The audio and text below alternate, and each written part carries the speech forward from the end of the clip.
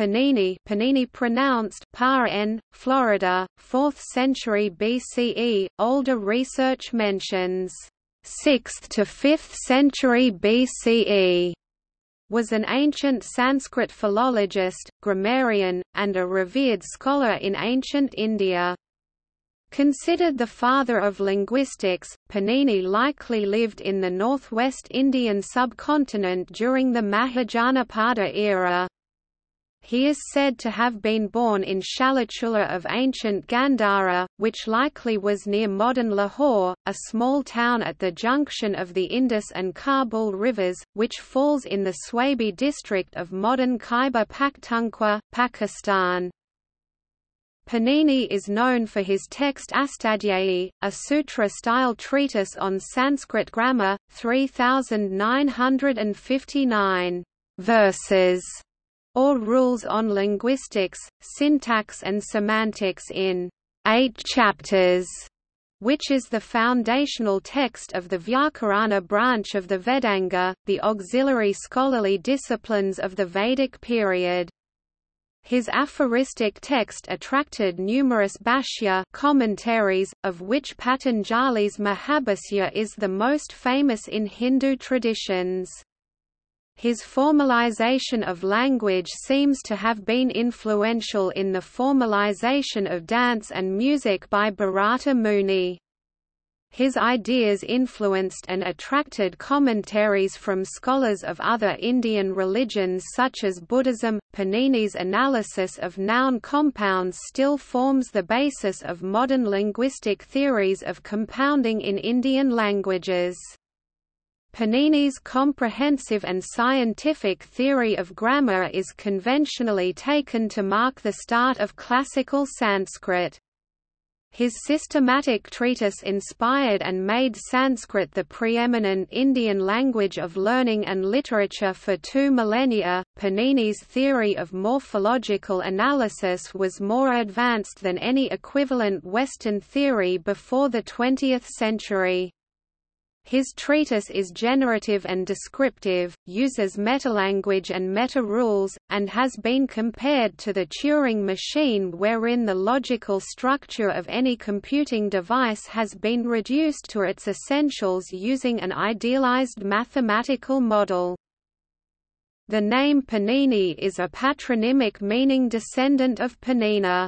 His full name was Daksaputra Pāṇini, according to verses 1.75.13 and 3.251.12 of Patanjali's Mahabhasya, with the first part suggesting his mother's name was Daksi.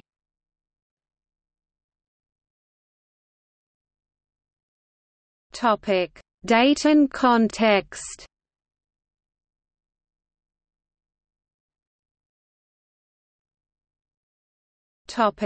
Dating. Pāṇini has been dated between the 7th or 6th and 4th century BCE. More recent scholarship, based on von Hinuber (1989) and Falk (1993), places him in mid-4th century BCE, while older research mentions the 6th or 5th century BCE, and Bod mentions the 7th to 5th century BCE. According to Bod, Pāṇini's grammar defines classical Sanskrit, so Pāṇini is chronologically placed in the later part of the Vedic period. According to A. B. Keith, the Sanskrit text that most matches the language described by Pāṇini is the Aitareya Brahmana 8th–6th c. BCE. According to Scharf, his proximity to the Vedic language as found in the Upanishads and Vedic sutras suggests the 5th or maybe 6th c. BC. Based on numismatic findings, von Hinuber and Falk place Pāṇini in the mid-4th century BCE. Pāṇini's Rupya, a 5.2.120, mentions a specific coin which was introduced in India in the 4th century BCE. According to Huben, the date of ca. 350 BCE for Pāṇini is thus based on concrete evidence which till now has not been refuted. According to Bronkhorst, there is no reason to doubt the validity of von Hinuber's and Falk's argument, setting the terminus post Quem, the earliest time the event may have happened, for the date of Pāṇini at 350 BCE or the decennia thereafter. According to Bronkhorst, thanks to the work carried out by Hinuber 1990 to 34–35 and Falk 1993 to 303–304, we now know that Pāṇini lived, in all probability, far closer in time to the period of Asoka than had hitherto been thought. According to Falk's reasoning, Pāṇini must have lived during the decennia following 350 BCE, i.e. just before or contemporaneously with the invasion of Alexander of Macedonia. Cardona mentions two major pieces of internal evidence for the dating of Pāṇini. The occurrence of the word Yavanani in 4.1.49, referring to a writing lipi c. q. cuneiform writing, or to Greek writing, suggests a date for Pāṇini after Alexander the Great. Cardona rejects this possibility, arguing that Yavanani may also refer to a Yavana woman, and that Indians had contacts with the Greek world before Alexander's conquests. Sutra 2.1.70 of Pāṇini mentions Kumarasramana, derived from Sramana, which refers to a female renunciates, c.q. Buddhist nuns, implying that Pāṇini should be placed after Gautama Buddha. K. B. Pathak (1930) argued that Kumarasramana could also refer to a Jain nun, meaning that Pāṇini is not necessarily to be placed after the Buddha. It is not certain whether Pāṇini used writing for the composition of his work, though it is generally agreed that he knew of a form of writing, based on references to words such as lipi, script, and lipikara, scribe, in section 3.2 of the iiAṣṭādhyāyī. The dating of the introduction of writing in India may therefore give further information on the dating of Pāṇini. Pāṇini cites at least 10 grammarians and linguists before him. According to Sumitra Mangesh Khatta, the 10 Vedic scholar names he quotes are of Apasali, Kashyapa, Gargya, Galava, Kakravarmana, Bharadvaha, Sakatyana, Sakalya, Seneca and Svatiyana. According to Kamal K. Misra, Pāṇini also refers to Yaska, whose writings date back to the middle of the 4th century BC. Both Brihatkatha and Manjusri Mula Kalpa mention Pāṇini to have been a contemporary with the Nanda king 4th c. BCE.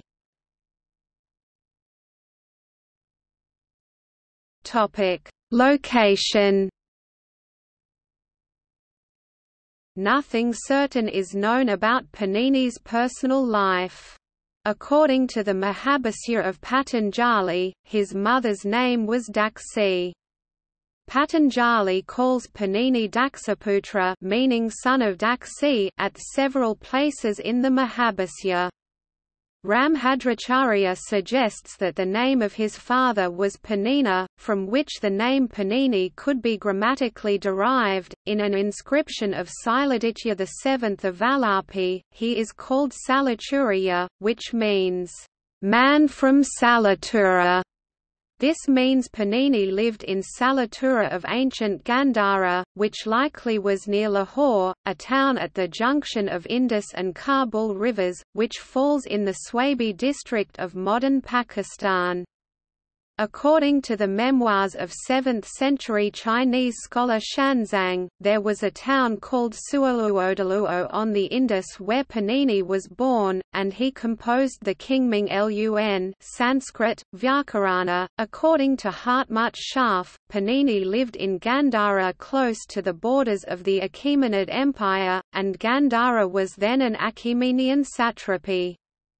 He must therefore have been technically a Persian subject, but his work shows no awareness of the Persian language.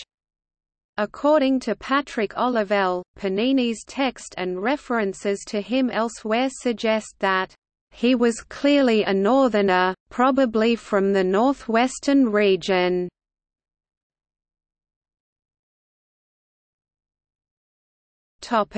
Legends and later reception.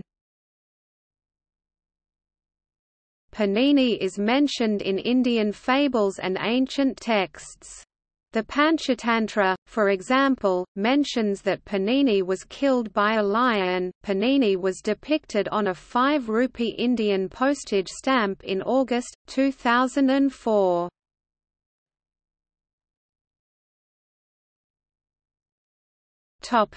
iiAṣṭādhyāyī. The iiAṣṭādhyāyī is the central part of Pāṇini's grammar, and by far the most complex. The iiAṣṭādhyāyī is the oldest linguistic and grammar text of Sanskrit surviving in its entirety, and Pāṇini refers to older texts and authors such as the Unnadisutra, Dhatupatha, and Ganapatha, some of which have only survived in part. It complements the Vedic ancillary sciences such as the Niruktish, Nyantis, and Shiksha. Regarded as extremely compact without sacrificing completeness, it would become the model for later specialist technical texts or sutras. The text takes material from lexical lists Dhatupatha, Ganapatha as input and describes algorithms to be applied to them for the generation of well-formed words. It is highly systematized and technical. Inherent in its approach are the concepts of the phoneme, the morpheme and the root. His rules have a reputation for perfection, that is, they tersely describe Sanskrit morphology unambiguously and completely.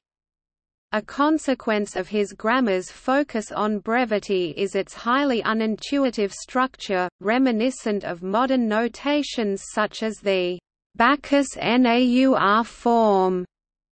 His sophisticated logical rules and technique have been widely influential in ancient and modern linguistics. The iiAṣṭādhyāyī was not the first description of Sanskrit grammar, but it is the earliest that has survived in full. The iiAṣṭādhyāyī became the foundation of Vyakarana, a Vedanga. In the iiAṣṭādhyāyī, language is observed in a manner that has no parallel among Greek or Latin grammarians. Pāṇini's grammar, according to Renu and Filiozat, defines the linguistic expression and a classic that set the standard for Sanskrit language. Pāṇini made use of a technical metalanguage consisting of a syntax, morphology and lexicon. This metalanguage is organized according to a series of meta-rules, some of which are explicitly stated while others can be deduced. The iiAṣṭādhyāyī consists of 3,959 sutras or aphoristic threads in 8 chapters, which are each subdivided into 4 sections or padas. This text attracted a famous and one of the most ancient Bhashya commentary called the Mahabhasya. The author of Mahabhasya is named Patanjali, who may or may not be the same person as the one who authored Yoga Sutras. The Mahabhasya, literally, great commentary, is more than a commentary on iiAṣṭādhyāyī. It is the earliest known philosophical text of the grammarians. Non-Hindu texts and traditions on grammar emerged after Patanjali, some of which include the Sanskrit grammar text of Jainendra of Jainism and the Chandra school of Buddhism.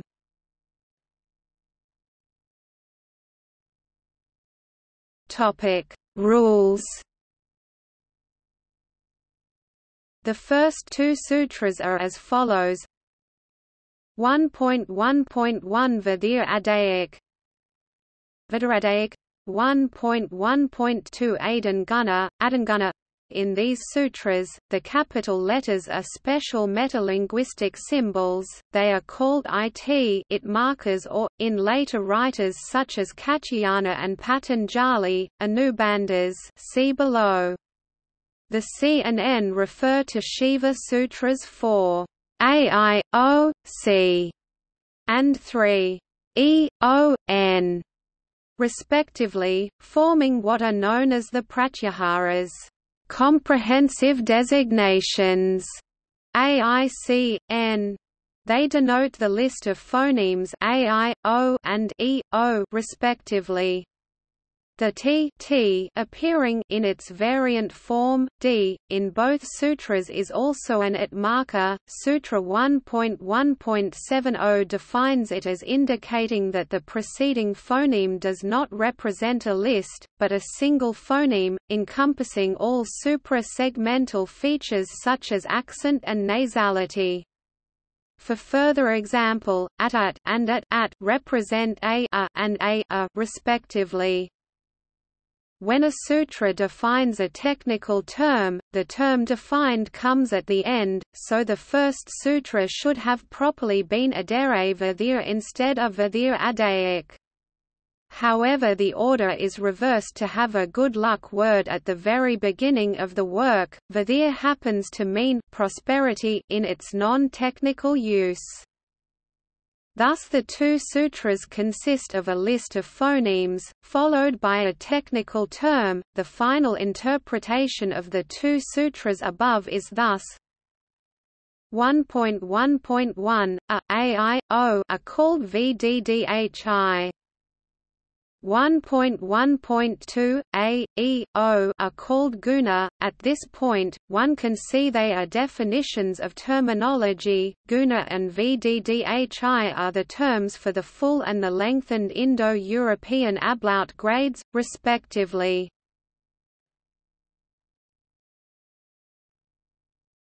Topic: List of IT markers. Its or Anubandhas are defined in P1.3.2 through P1.3.8. These definitions refer only to items taught in the grammar or its ancillary texts such as the Dhatupatha. This fact is made clear in P1.3.2 by the word upadis, which is then continued in the following 6 rules by Anuvti, ellipsis. As these Anubandhas are metalinguistic markers and not pronounced in the final derived form, pada word, they are elided by P1.3.9 Tasyalopa. There is elision of that, i.e. any of the preceding items which have been defined as an it. Accordingly, Pāṇini defines the Anubandhas as follows: nasalized vowels, e.g. banjo. Cf. P 1.3.2. A final consonant hal. Cf. P 1.3.3.2. Except a dental m and s in verbal or nominal endings. Cf. P 1.3.4. Initial ni to do. Cf. P 1.3.5. Initial s of a suffix pratyaya. Cf. P 1.3.6. Initial palatals and cerebrals of a suffix. Cf. P 1.3.7. Initial l, s, and k but not in a tadita secondary suffix. Cf. P 1.3.8. A few examples of elements that contain its are as follows: sup nominal suffix esit. See strong case endings. Slew elision. Sap active marker. Pit lup elision, ap a stems, cap, tap, dap, liap 7.1.37, l it, k it, Keshava, luck elision, san desiderative, c it, m it, n it, ni causative, ni I stems, nip, nin, knees, tin verbal suffix, lun aorist, lin precative, s it, ghu class of verbal stems 1.1.20, ghi 1.4. 7. Topic: Cultural and geographical information. Pāṇini's text is an important historical source of cultural and geographical information. For scholars studying the history of Vaishnavism, Pāṇini's work is significant, such as in including the word Vasudeva 4.3.98. Scholars disagree as to whether it refers to a deity or a person. The concept of dharma is attested in his Sutra 4.4.41 as dharmam karati, or he observes dharma, duty, righteousness. Cf. Taittiriya Upanishad 1.11. An extraordinary amount of social, geographical and historical information is recoverable from a close reading Pāṇini's of grammar.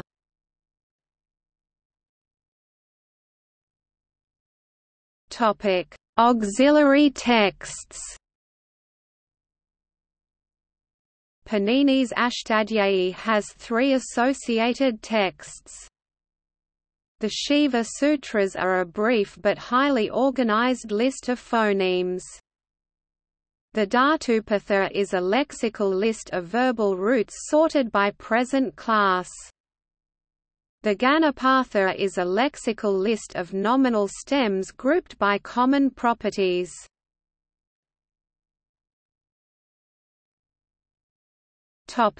Shiva Sutras. The Shiva Sutras describe a phonemic notational system in the 14 initial lines preceding the iiAṣṭādhyāyī. The notational system introduces different clusters of phonemes that serve special roles in the morphology of Sanskrit, and are referred to throughout the text. Each cluster, called a pratyahara, ends with a dummy sound called an anubandha, the so-called IT index, which acts as a symbolic referent for the list. Within the main text, these clusters, referred through the anubandhas, are related to various grammatical functions.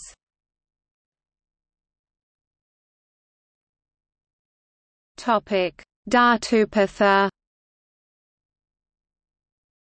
The Dhatupatha is a lexicon of Sanskrit verbal roots subservient to the iiAṣṭādhyāyī. It is organized by the 10 present classes of Sanskrit, i.e. the roots are grouped by the form of their stem in the present tense. The 10 present classes of Sanskrit are Bu-adaya, root full-grade thematic presence, Ad-adaya, root presence, Juhoti-adaya, reduplicated presence, Div-adaya, ya thematic presence, Su-adaya, new presence, Tud-adaya, root zero-grade thematic presence, Rudh-adaya, n infix presence, Tan-adaya, no presence, Kri-adaya, ni presence, Ker adaya aya presents, causatives. The small number of class 8 verbs are a secondary group derived from class 5 roots, and class 10 is a special case, in that any verb can form class 10 presents, then assuming causative meaning. The roots specifically listed as belonging to class 10 are those for which any other form has fallen out of use, causative deponents, so to speak.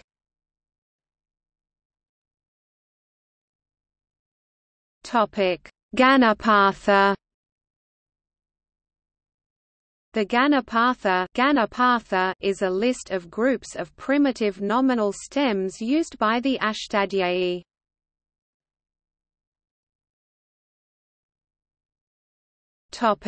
Commentary.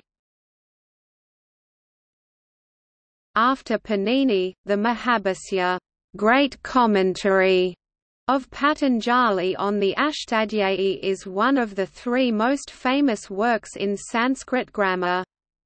It was with Patanjali that Indian linguistic science reached its definite form. The system thus established is extremely detailed as to shiksha phonology, including accent, and vyakarana morphology. Syntax is scarcely touched, but nirukta etymology is discussed, and these etymologies naturally lead to semantic explanations. People interpret his work to be a defense of Pāṇini, whose sutras are elaborated meaningfully. He also attacks Katyayana rather severely. But the main contributions of Patanjali lies in the treatment of the principles of grammar enunciated by him.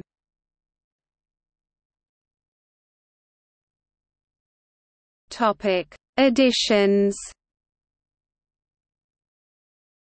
Ramanath Sharma, The iiAṣṭādhyāyī of Pāṇini, 6 vols, 2001, ISBN 8121500516.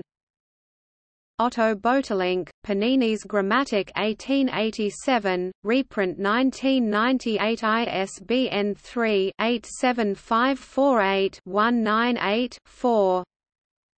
Kata, Sumitra M., iiAṣṭādhyāyī of Pāṇini, Austin, University of Texas Press, 1987. Reprint Delhi, Motilal Banarsidass, 1989. ISBN 0-292-70394-5. Misra, Vidya Niwas, The Descriptive Technique of Pāṇini, Mouton & Co., 1966. Vasu, Srisa Chandra, The iiAṣṭādhyāyī of Pāṇini. Translated into English, Indian Press, Allahabad, 1898.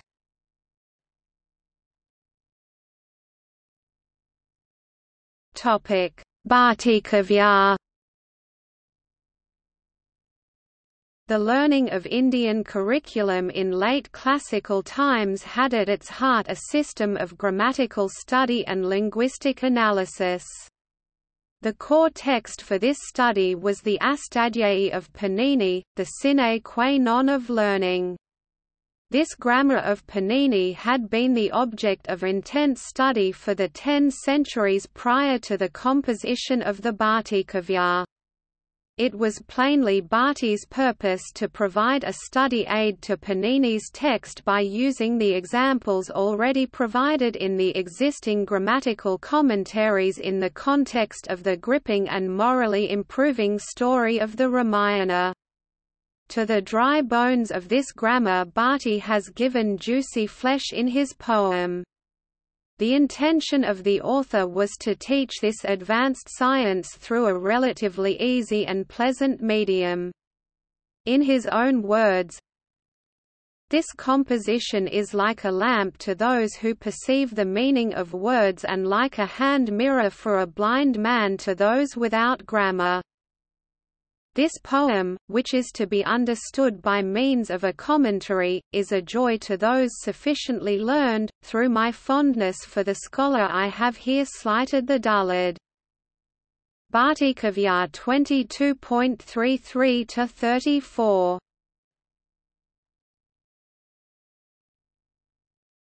Topic: Modern linguistics. Pāṇini's work became known in 19th-century Europe, where it influenced modern linguistics initially through Franz Bopp, who mainly looked at Pāṇini. Subsequently, a wider body of work influenced Sanskrit scholars such as Ferdinand de Saussure, Leonard Bloomfield, and Roman Jacobson.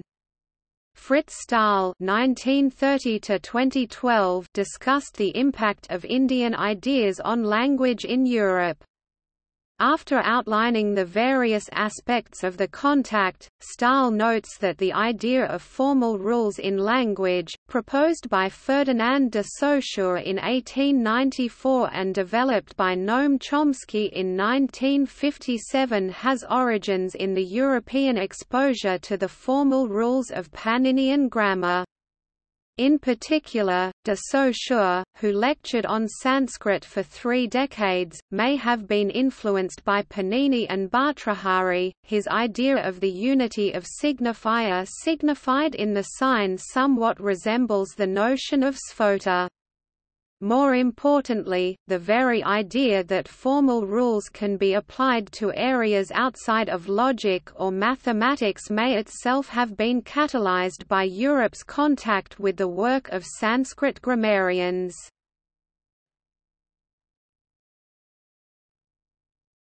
De Saussure. Pāṇini, and the later Indian linguist Bhaṭṭikāvya, had a significant influence on many of the foundational ideas proposed by Ferdinand de Saussure, professor of Sanskrit, who is widely considered the father of modern structural linguistics, and with Charles S. Peirce on the other side, to semiotics, although the concept Saussure used was semiology. Saussure himself cited Indian grammar as an influence on some of his ideas. In his memoir sur la systémie primitive des voyelles dans les langues Indo-Européennes, memoir on the original system of vowels in the Indo-European languages, published in 1879, he mentions Indian grammar as an influence on his idea that reduplicated aorists represent imperfects of a verbal class. In his De l'emploi du genitif absolu en Sanskrit, on the use of the genitive absolute in Sanskrit, published in 1881, he specifically mentions Pāṇini as an influence on the work. Prem Singh, in his foreword to the reprint edition of the German translation of Pāṇini's grammar in 1998, concluded that the effect Pāṇini's work had on Indo-European linguistics shows itself in various studies, and that a number of seminal works come to mind, including Saussure's works and the analysis that gave rise to the laryngeal theory, further stating, "This type of structural analysis suggests influence from Pāṇini's analytical teaching." George Cardona, however, warns against overestimating the influence of Pāṇini on modern linguistics, although Saussure also refers to predecessors who had taken this Pāṇinian rule into account. It is reasonable to conclude that he had a direct acquaintance with Pāṇini's work. As far as I am able to discern upon rereading Saussure's memoir, however, it shows no direct influence of Pāṇinian grammar. Indeed, on occasion, Saussure follows a path that is contrary to Pāṇinian procedure.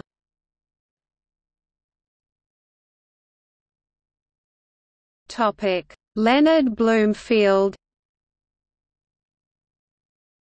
The founding father of American structuralism, Leonard Bloomfield, wrote a 1927 paper titled, "On Some Rules of Pāṇini".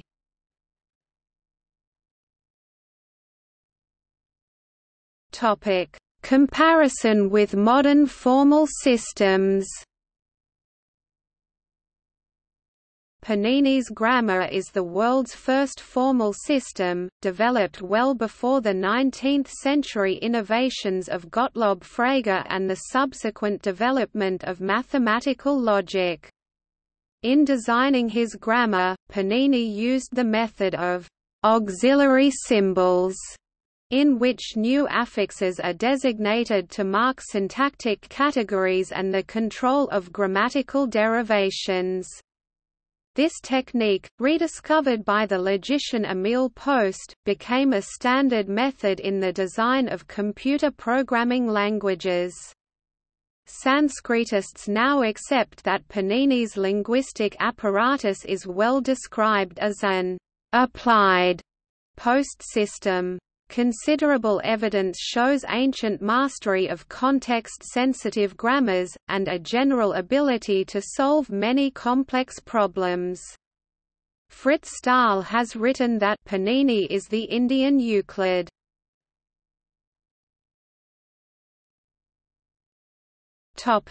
Other works. Two literary works are attributed to Pāṇini, though they are now lost. Jambavati Vijaya is a lost work cited by Rajasekhara in Jalhana's Sukti Muktavali. A fragment is to be found in Ramayukta's commentary on Namalinganushasana. From the title it may be inferred that the work dealt with Krishna's winning of Jambavati in the underworld as his bride. Rajasekhara in Jalhana's Sukti Muktavali. Namapanane tasme yasmadavira buddhya adivyacharanam kavyamanu jambavati jayam Namapanane tasme yasmadavira buddhya adivyacharanam kavyamanu jambavati jayam. Ascribed to Pāṇini, Patala Vijaya is a lost work cited by Namisadu in his commentary on Kavyalankara of Rudrata.